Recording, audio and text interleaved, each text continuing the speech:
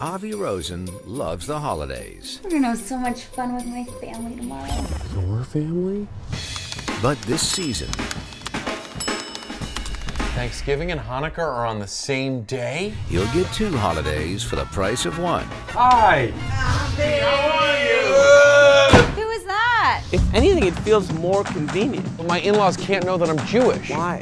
They don't already know? I really don't see what the problem is. It's double the trouble when it comes to one man's family.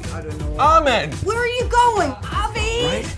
Nothing weird going on? Are those latkes? These? No, these are turkeys. Tiny turkeys. Why are we sitting in a garage? Here's the turn. I gotta go!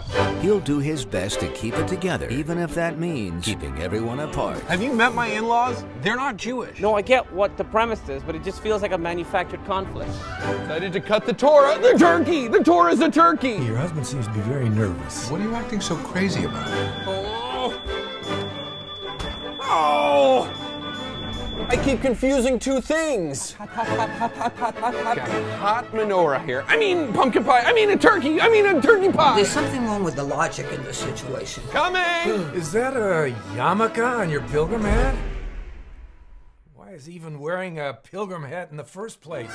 Sometimes 2 families aren't better than 1. First and foremost, we have to thank the Maccabees. Maccabees? Who Gives a Thanksgiving speech. I actually have a better speech right.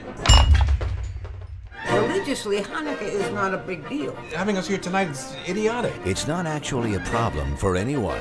Wait, I can be at both dinners at once. I'll build a dummy of myself and then use a remote control to move it around. Do you know anything about robotics? Except for this guy. I know you're in there celebrating Hanukkah with your family. Win-win. It's a made-up problem. Avi is.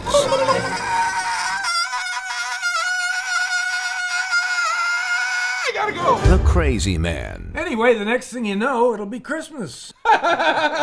Christmas?